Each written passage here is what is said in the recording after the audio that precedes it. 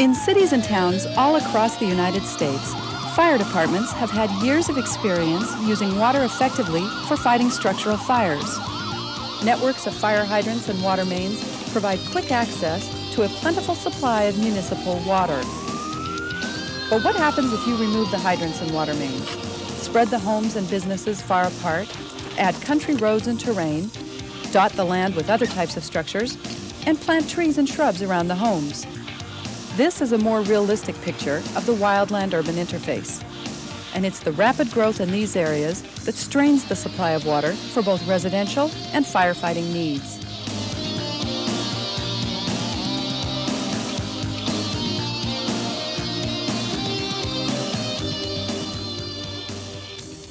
In this program, we'll discuss the process of planning that needs to take place to ensure adequate and reliable water supplies in your region. Regardless of the locations, the regions of the country, or the size of the community or fire department, planning is an important, multi-step process. First, we'll show how to identify the minimum water requirements needed to protect each structure. Then, we'll take a look at sources of water and the ways to pump water from them. Special attention will be given to dry hydrants, one of the most successful methods for closing the distance between the water source and the burning structure. Finally, we'll go over some of the basic methods for delivering water to a burning structure. Your water supply officer can assist you in pre-fire planning. The water supply officer should be trained in calculating the water needs of a district, compiling reliable water supply information, and helping fire departments plan an effective attack based on existing resources.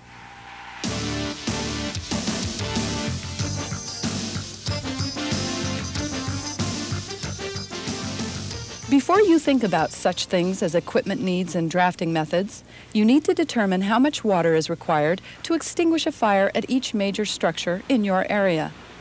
You can calculate this amount once you know three pieces of information: the materials stored in the structure, the building's construction materials, and the size of the structure.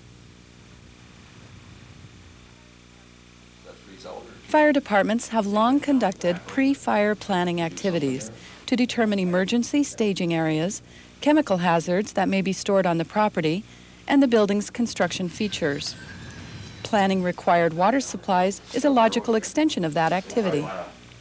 By pre-planning the buildings in your area, you can classify each structure by its contents and assign it an occupancy hazard classification number. Flour mills and chemical plants, both extremely hazardous, rate a 3. Commercial barns and stables come in at 4, and apartments and schools measure 7. Next, analyze the building's construction materials. Assign a construction classification number based on the combustibility of materials. To calculate minimum water requirements, you need the structure's volume in cubic feet. Part of this survey also includes locating any obvious water sources. With this information, you can determine how much water you'll need to fight a fire. Let's take one example of a single-family home. This single-family home has an occupancy hazard classification of 7, a construction classification of 1, and the volume of 14,400 cubic feet. Here are the calculated and pre-calculated water requirements for this structure.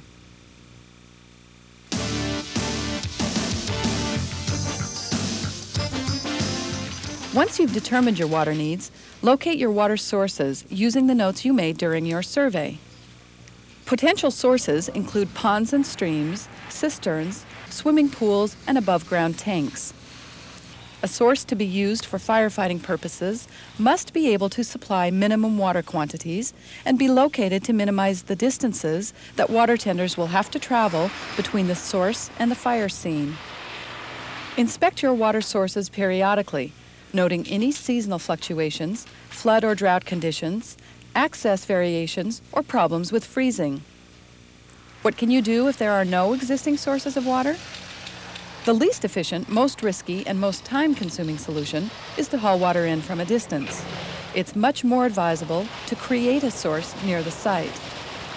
Many departments have devised creative solutions to improve water resources. One community in Michigan used old underground storage tanks that had been cleaned out. The tanks were then reburied and used as cisterns with dry hydrant connections. Cisterns often provide an expedient and cost-effective solution. They can be supplied by rainwater, wells, water tenders, streams, or rivers. Two frequent problems of water sources are accessibility to fire apparatus and distance from the at-risk structure. To improve accessibility, you might have a road built or use a portable pump. To handle the problem of distance, you might use water tenders to bring water from distant fill-up points, but this may be an inefficient solution.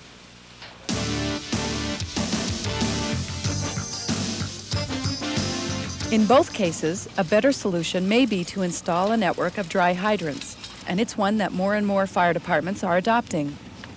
A dry hydrant is a non-pressurized pipe that's installed at a pond, lake, stream, or cistern and is used to pull water by suction into a water tender. A strainer keeps out foreign objects. A properly designed network of dry hydrants will significantly reduce the time it takes to deliver water from the source to the fire. Dry hydrants prove faster and more reliable than direct drafting. Dry hydrants leave a community's drinking water untouched, relying instead on unprocessed natural water. Installing hydrants also makes good tactical sense by reducing the potential fire loss and affording the fire department of an uninterrupted water supply. If located in cold regions, dry hydrants can be used to access water below the frost line. When planning locations for dry hydrants, you should select water sources that will provide a sufficient supply. Make sure the source provides adequate access and can support the weight of heavy equipment by discussing your requirements with local highway officials and your water supply officer. Talk to residents about the effects of droughts and floods or anything that might change the quality of the source. If the site meets your needs, obtain any necessary written permission to use it. Be sure to check with necessary federal, state, or local authorities regarding the use of protected lands, bridges, or navigable waterways. The site must be surveyed to ensure the source is deep enough so the strainer reaches below the lowest possible watermark and the total vertical lift is within the pump's capability to draft water. When you design the hydrant, consider the rate of flow required, pipe material, and the size and type of water tender that will be used. Installing a dry hydrant is a technical procedure. If you plan to do it yourself, refer to this Dry Hydrant Manual and NFPA 1231. Sources for these documents will be given at the end of the video. Here are the key steps for developing a dry hydrant. First, dig a trench for the pipe using a backhoe. The ditch should be excavated beginning at the most distant point from the water, the riser location.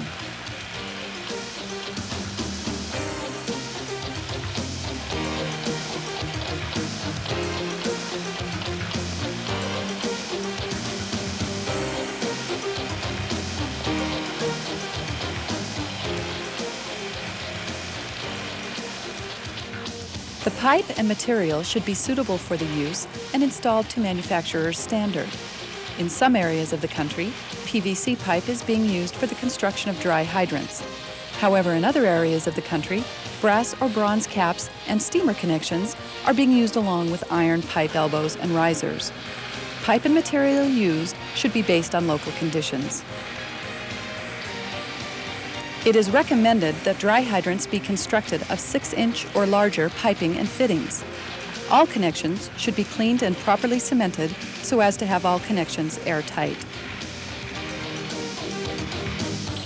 A strainer or well screen is needed for the suction end of the pipeline to keep foreign materials out of the pipe and the pumper using the dry hydrant.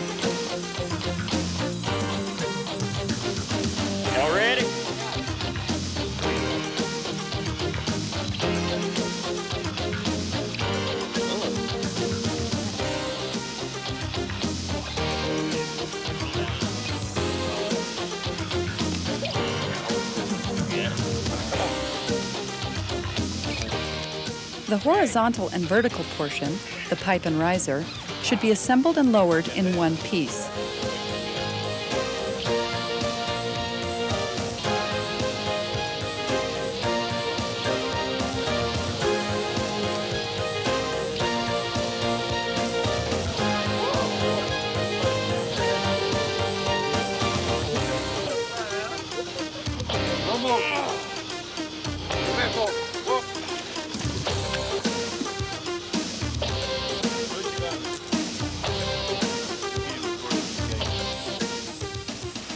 Backfilling should begin at the riser. It is suggested that the soil around the riser be tamped so it is rigidly supported with surrounding soil.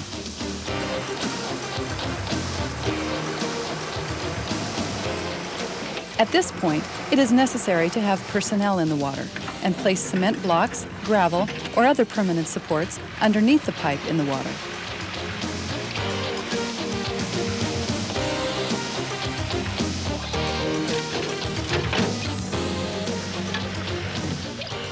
A minimum number of 90-degree elbows, preferably no more than 2, are suggested to be used in the total system.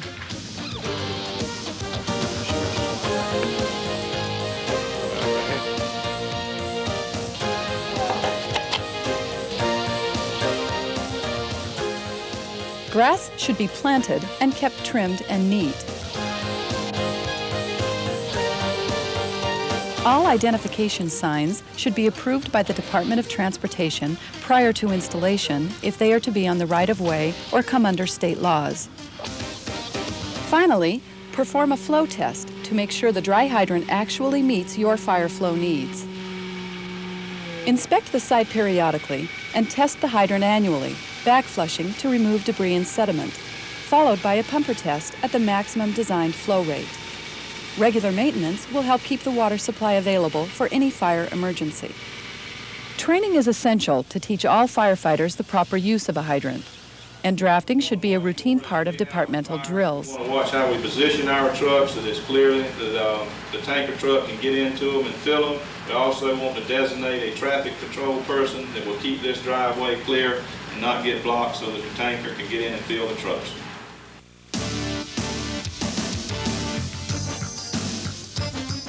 The goal in any firefighting operation is to deliver an adequate supply of water to the burning site in as short a time as possible. No matter what your source of water, quarry, lake, or cistern, the amount of time it takes to deliver water can mean the difference between saving and losing a home. The delivery systems you select will depend on the specific conditions of the building site, including fire flow needs, any special hazards, the amount and location of the water supply, and the mix of personnel and equipment. The 4 principal types of vehicles and equipment that will serve your firefighting needs are mobile water supply vehicles or water tenders, engines, trailer pumps, and portable pumps. Because travel distance tends to be a crucial factor in rural areas, water tenders are considered essential equipment in most firefighting operations. Departments cannot afford to use equipment that's makeshift, substandard, and unsafe. When you purchase or construct a water tender, make sure its specifications fit your situation and are based on the results of your surveys. Some key factors to consider are listed in the NFPA 1903 standard for mobile water supply fire apparatus.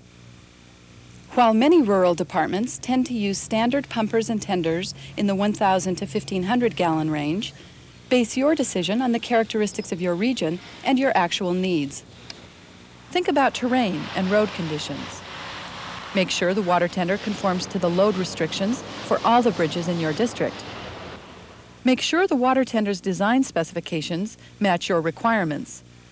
Check the specs for the engine, chassis, baffling, and brakes, as well as the vehicle's dimensions, weight distribution, and turning radius. And finally, you need to determine if the water tender can carry enough water and be able to fill and dump quickly enough to provide an uninterrupted supply where needed. To calculate the maximum continuous flow, you need to know the time it takes to unload and fill the water tender, the capacity, and the driving time. Each tanker is different and requires specific driver training.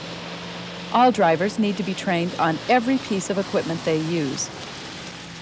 If you have water supplies that are difficult to get to or are otherwise unreliable, consider using portable pumps. One of the easiest to use is the floating pump because it doesn't require a strainer. Portable pumps should not be considered a permanent substitute for engines. They're great for accessing hard-to-reach locations, supplying firefighting hose lines, and filling in when an engine is unavailable, but they cannot handle the volume or exert the same pressure as an engine. A number of portable pumps are available for handling different levels of volume and pressure. To determine which types you need, analyze the accessibility and reliability of your water supplies. Now, let's chart the basic delivery systems for hauling water from the source to the burning house. In all examples, we'll use dry hydrants for quick access to water sources that are difficult to reach. In the first case, the house is just a few hundred feet from the dry hydrant.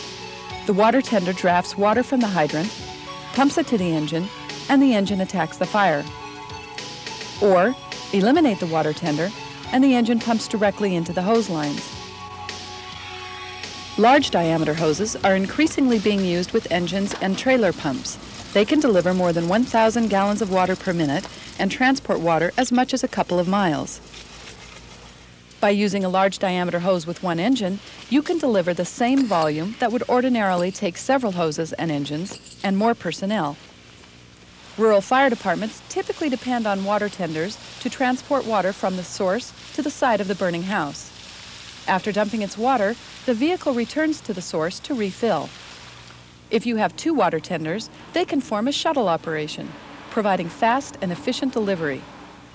While one vehicle unloads water at the house, the other is filling up from the source.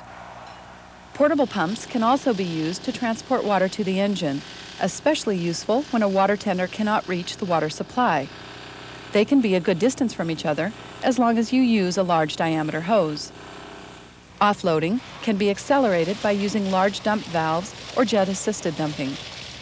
And portable tanks and nursing operations can store the water until it's ready for use. A portable pump can also be used with a folding tank to handle an inaccessible water supply.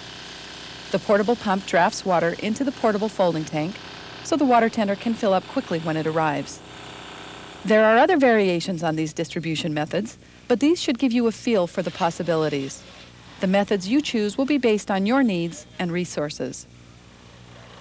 Rural communities often face the dual burden of large-scale fires and limited funds for purchasing needed equipment. Because of limited firefighting resources, your plans should always include the development of mutual aid or interagency cooperation programs. They will enable you to call on outside help to fight large-scale interface fires. Strategic planning in all areas of firefighting is vital to a successful operation. But providing enough water and using it efficiently must receive special attention. The four-part plan outlined here will enable you to meet the water requirements of your area. First, determine the water requirements for each site. Second, locate or develop your water sources. Third, install dry hydrants. And fourth, plan your delivery and distribution systems. Once you have implemented all stages of this plan, you will have an efficient water supply and distribution system, and you truly will have improved your firefighting capabilities.